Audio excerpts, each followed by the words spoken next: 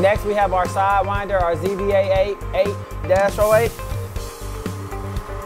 and we're going to open the box how it will be received from Zebra Skimmers. So on top, you have your manual and your paperwork. Taking it out the box, you have this insert next on the ZVA. You need to take your 2 fingers, stick them inside of here, and pull the flap back. That will free your tube. Comes right out. Your discharge hose for your Sidewinder, and your actual Sidewinder with the switch. It is now a switch unit. So basically you would sit the Sidewinder on the sump. The tube would go down in the actual coolant.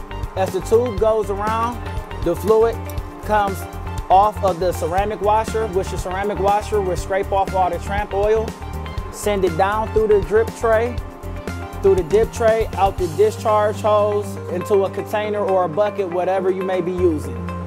Also, this is a ZVA8-08, which is our standard CVA, but for most sumps, we can just about make any size tube to accommodate your sump. Next, we have a Zebra mag plate, and this is a sub-assembly for your Sidewinder. It's basically we make it magnetic ties to stick to the sump. Let's go ahead and open it, how it's received from Zebra. Comes with just a flyer. This is how your mag plate will look when it arrives.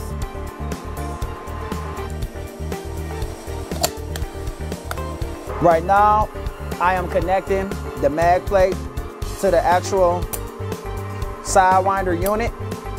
And now when the Zebra mag plate is installed, you can now take the unit, you can sit it on the actual sump. You kind of want to get it up against the magnets, and you sit it right flushly on top of these holders.